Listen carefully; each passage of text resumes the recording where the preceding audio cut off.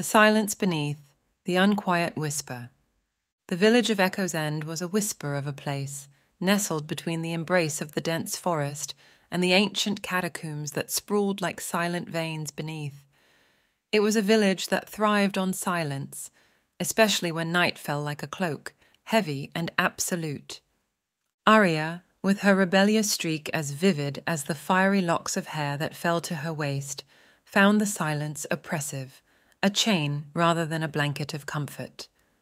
It was during one such evening, as the last light of day gave way to the creeping shadows, that Aria's defiance found voice. "Why must we be prisoners to this silence, Dad?" Aria asked, her voice a hushed whisper that still felt too loud in the quiet of their home. Her father, a man whose grief had aged him beyond his years, barely looked up from the meal he was mechanically consuming. "It's for our safety, Aria. You know the rules. We've lived by them for generations." "But why?" she pressed, her green eyes alight with a mix of frustration and curiosity. "What are we so afraid of? Have you ever heard it, Dad? Have you ever heard anything in the night?"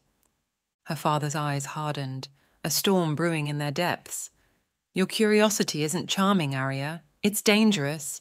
You think your mother's disappearance was a tale to scare children. It's real. The danger is real." Eli, Aria's younger brother, watched their exchange with wide, fearful eyes. He was the quieter of the two, his imagination a fertile ground for the seeds of the village's horror stories to grow.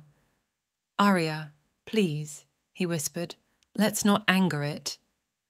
"It?" Aria laughed, a sound that seemed too vibrant against the backdrop of their enforced silence. "Eli, don't tell me you believe in those stories. A monster that feeds on sound. It's ludicrous." Eli shivered, pulling his blanket closer around his shoulders. "Then why take the risk? Why do you need to question everything?" "Because it doesn't make sense," Aria exclaimed, quieter now, but with no less intensity. "Our lives, bound by an ancient rule with no reason. I need to know why, Eli. I need to know what happened to Mom." Their father stood abruptly, his chair scraping against the wooden floor, a sound that seemed a thunderclap in their silent world. "Enough!" he bellowed, then immediately winced, glancing around as if the very walls might betray them. "Your mother was taken because she dared to ask the same questions. Is that what you want, Aria? To vanish into the night?" Aria met her father's gaze, a defiant fire burning in her. "Yes," she whispered back fiercely. "If it means finding the truth, then yes." Silence fell again, heavy and oppressive, a blanket that smothered their conversation. Eli looked between his sister and his father, torn between fear and a growing curiosity that mirrored Aria's. That night, as Aria lay in bed, the silence seemed to press against her windows, an unseen force that waited just beyond. She whispered to the night, a silent vow that she would uncover the secrets of Echo's End, that she would find out what lurked beneath the silence. And perhaps, in doing so, she would finally understand what had taken her mother from them, and why their world was bound by the tyranny of silence. The next morning dawned with a hush over Echo's End, the sun's rays slicing through the mist like whispers. Aria, fueled by the unresolved tensions of the previous night, decided to take action. She approached Eli, who was cautiously tending to their small garden, the quiet around them almost tangible. "Eli, we need to talk," Aria began, her voice low and serious. Eli straightened up, wiping his hands on his trousers. "About last night? Aria, I don't think—" "No, not about that," she interrupted, her gaze steady. "About finding out what's really happening here. I'm going to the catacombs." Eli's eyes widened in alarm.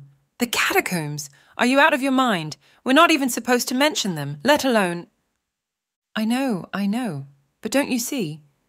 There has to be a reason why everything about this village is centered around silence, and I think the answer is down there." Aria's determination was palpable, a force that seemed almost out of place in the tranquil garden. Eli looked around nervously, as if expecting the very air to rebuke them. But the stories, the entity that feeds on sound, yes. But have you ever questioned those stories, Eli? Doesn't it seem convenient? A perfect way to keep us all in line, don't you think? Eli pondered, the conflict evident on his young face. But what if it's true, Aria? What if you wake it up?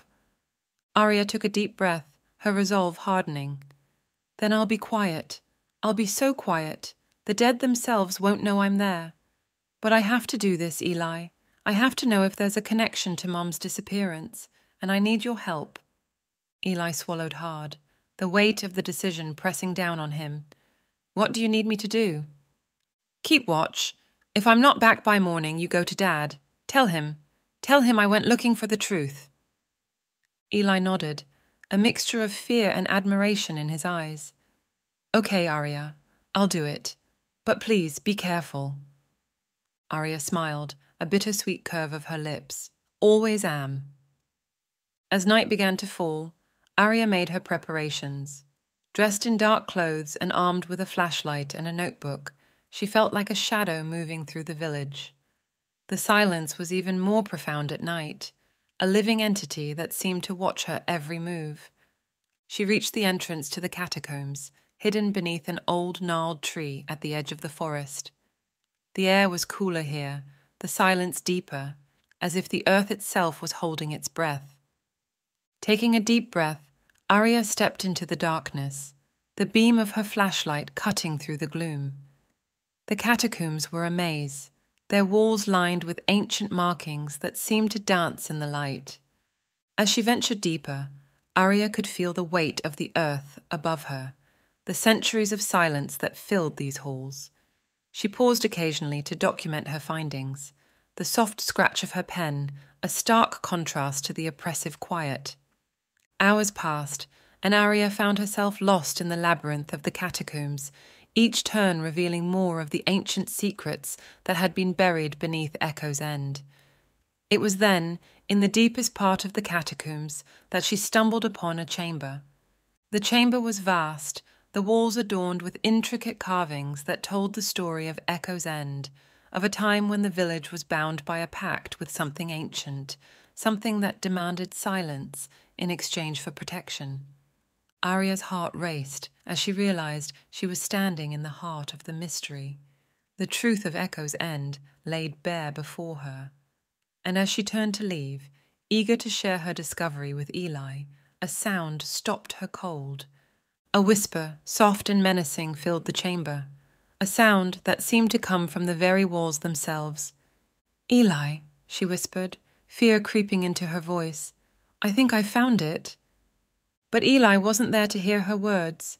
Aria was alone, surrounded by the ancient silence of the catacombs and the whispering darkness that had begun to wake.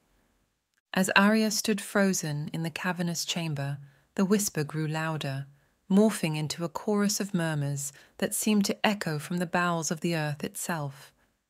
The air around her vibrated with an unseen menace, the darkness palpable, as if alive with ancient secrets and forgotten lives.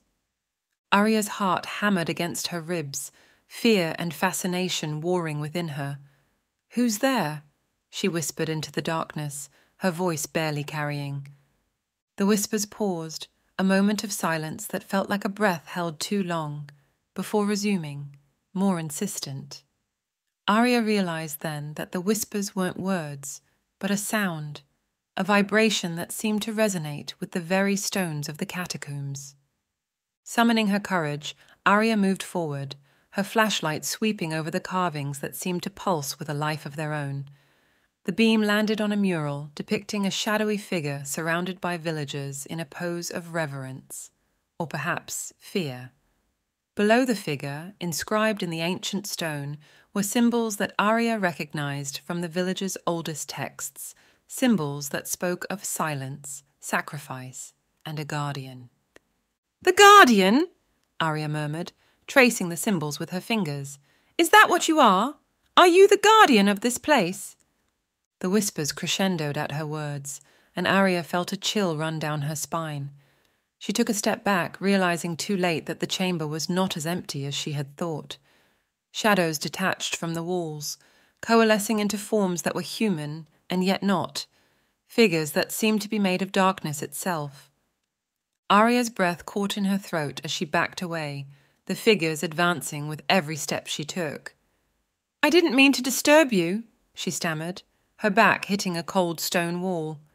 I need to find out what happened to my mother." The figures paused, and for a moment the whispers softened. Aria felt the air shift, as if the chamber itself was listening, weighing her words. "Why do you seek the past, child of silence?" a voice echoed, not through the air, but inside her mind, a voice as ancient as the catacombs themselves. Aria swallowed hard, finding her voice. "Because I believe the past holds the key to my future, to all of our futures. My mother vanished because she sought the truth.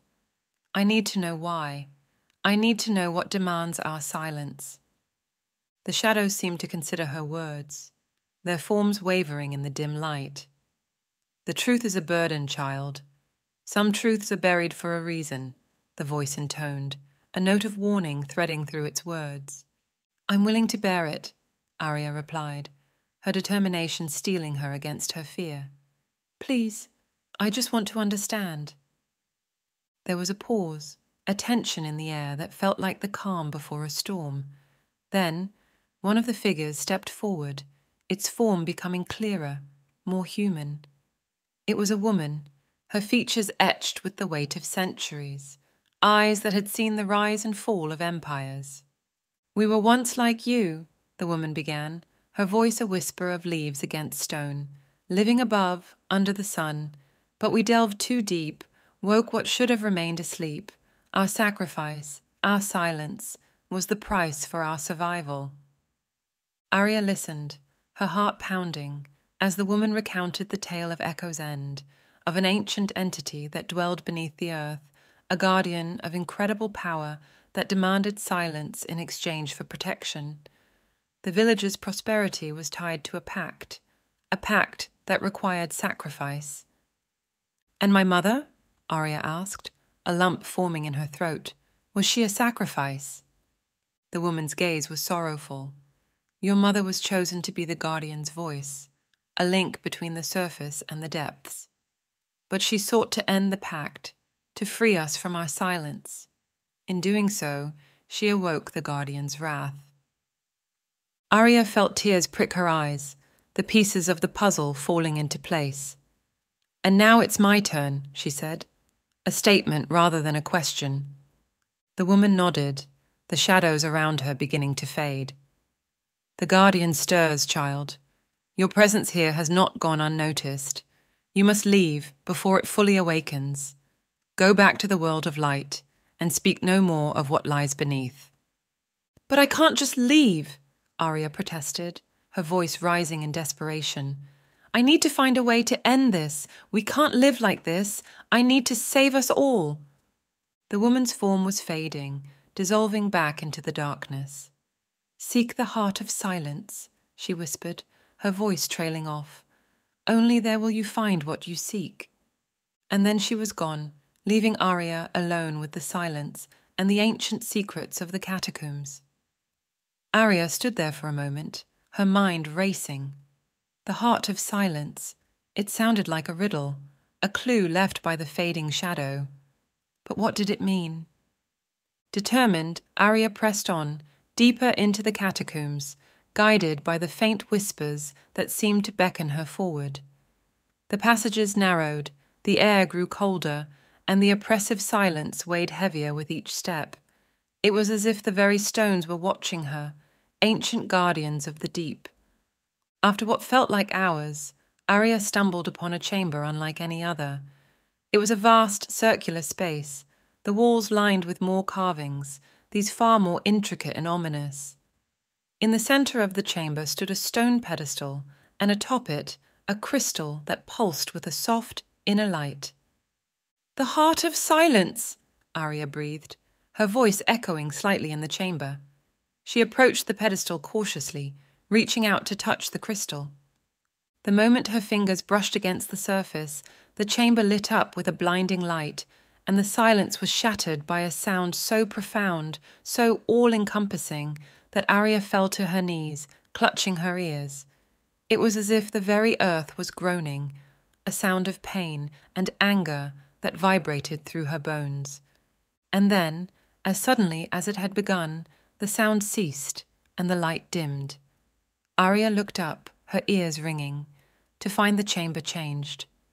The walls now depicted a new scene, the village above, thriving in harmony with the entity below, their prosperity linked to the silence they maintained. But one figure stood apart, a woman with a likeness so similar to her mother's that it took Aria's breath away. This was the story of her mother's rebellion, her attempt to break the pact and free the village from its silent servitude. Aria stood, her resolve hardening. "I will finish what you started, Mum," she whispered into the silence. "I will free us." But as she turned to leave, a voice stopped her, not the whisper of before, but a voice clear and cold as ice. "And what makes you think you can succeed where your mother failed?" Aria spun around to face the source of the voice. Emerging from the shadows at the edge of the chamber was a figure, tall and imposing, its form shrouded in darkness.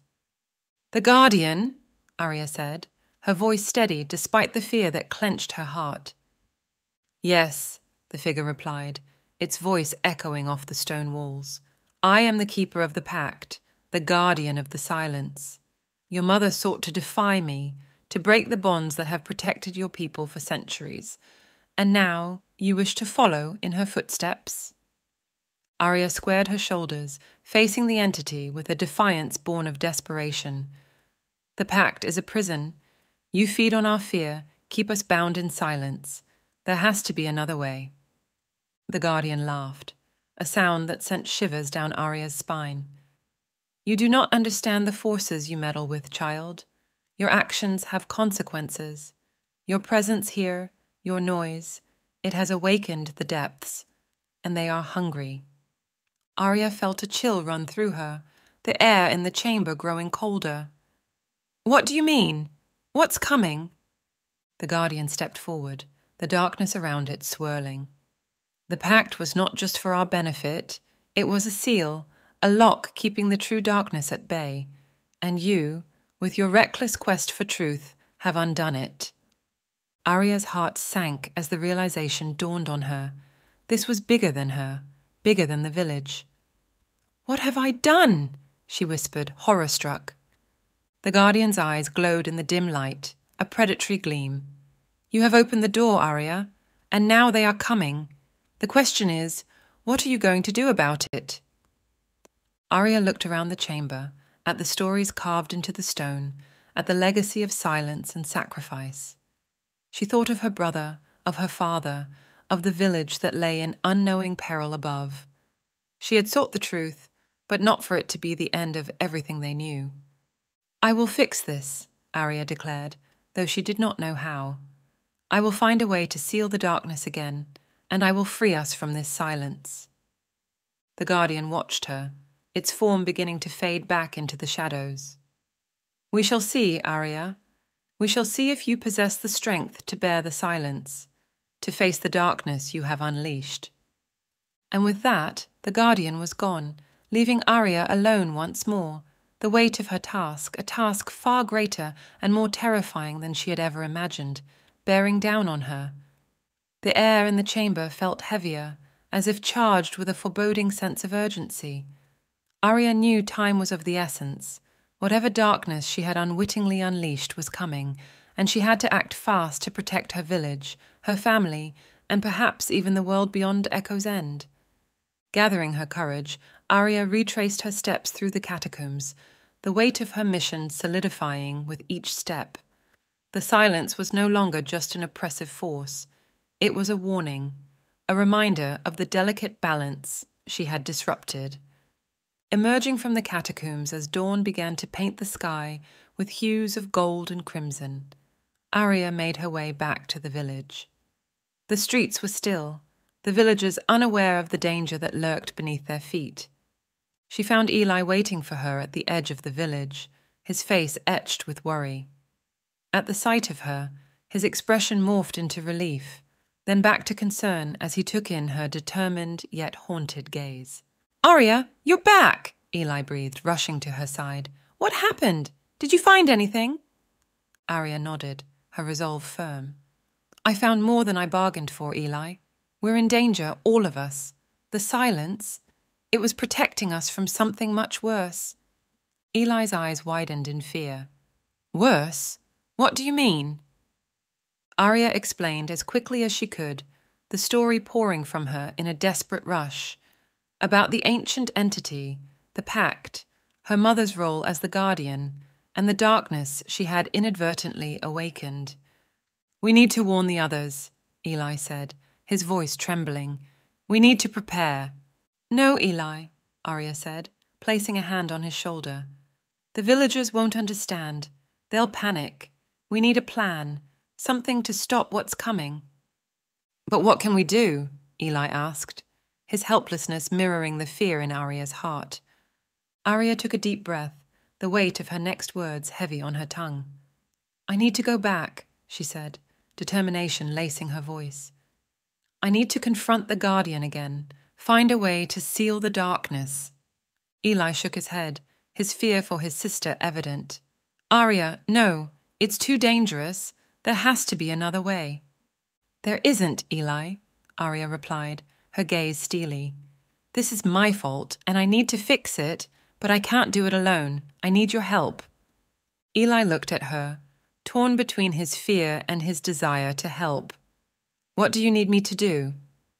Aria outlined her plan, a risky endeavor that would require precision and, above all, silence. They would return to the catacombs together, armed with knowledge and the hope that they could appeal to the Guardian's sense of duty to protect, to persuade it to help them seal the darkness once more. Eli nodded, his resolve hardening alongside Aria's.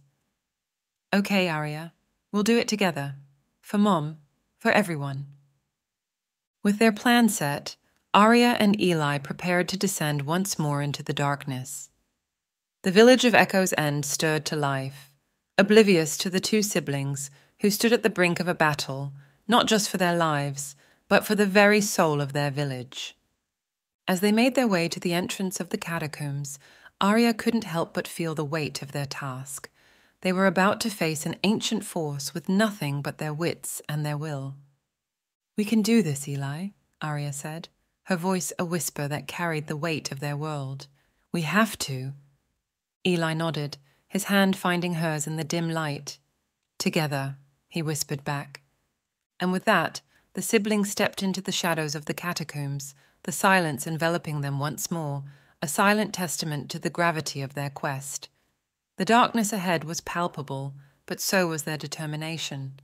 For in their hearts burned the hope that they could restore the balance, seal the darkness, and perhaps, in doing so, find the peace that had eluded Echo's End for generations. Aria and Eli ventured deeper into the catacombs than they had ever dared to go before. Their path was lit only by the faint glow of Aria's flashlight, casting long shadows against the ancient walls. The air grew colder, denser, as if the darkness itself was closing in around them. "We're getting close," Aria whispered, her voice barely audible over the sound of their careful footsteps. Eli nodded, his own fear a tangible thing in the dark. "What will you say to it? To the Guardian?" Aria paused, considering her words carefully. "I'll tell it the truth, that we need its help, that the balance of silence and sound has been broken, and we need to restore it before it's too late." They reached the chamber where Aria had confronted the Guardian before, the air inside charged with an unseen energy. Taking a deep breath, Aria stepped forward, calling out into the darkness. "Guardian! We have come to seek your aid. The darkness is unleashed, and we must seal it away once more." The chamber remained silent, the tension building until the air itself seemed to pulse. Then the Guardian appeared, its form more solid, more imposing than before. "You return, child of silence," it said, its voice resonating through the chamber. "You who have broken the pact, why should I aid you?" Because if you don't, the darkness will consume everything, Aria replied, her voice steady despite the fear coursing through her veins. Not just the village, but everything. The balance must be restored, and I believe you want that as much as we do. The Guardian regarded her, its gaze piercing through the gloom. And what do you propose? Aria explained their plan, how they intended to use the sound-absorbing stones found in the catacombs to create a barrier, a new seal to contain the darkness. But we need your strength, your knowledge to make it work. Please, help us save our home. The Guardian was silent for a long moment, contemplating her words. Then slowly it nodded. Very well, but know this, the seal will require a sacrifice. A Guardian must stand watch, forever bound to the silence. Aria's heart sank, understanding the magnitude of what was being asked. I am prepared, she said, her resolve firm. No, Aria, Eli interjected, stepping forward. It should be me. You've done enough. Let me do this. Tears welled in Aria's eyes as she turned to her brother. Eli, I can't let you. It's my choice, Aria, Eli said, his voice filled with a quiet strength. This is how I can protect you, protect all of us. The Guardian observed their exchange, then finally spoke. So be it. Prepare the seal. Together, they worked under the Guardian's direction, placing the stones in a precise pattern around the chamber. As they worked, the whispers of the darkness grew louder, a cacophony of sounds that seemed to push against the very walls of the catacombs. With the pattern complete, the Guardian began to chant, a sound that was both beautiful and terrifying. The stones glowed, their light intensifying until the chamber was bathed in brilliance. Step into the center, Eli, the Guardian instructed. Eli looked at Aria, a smile of peace and resolve on his face. Take care of Dad for me, he whispered before stepping into the light.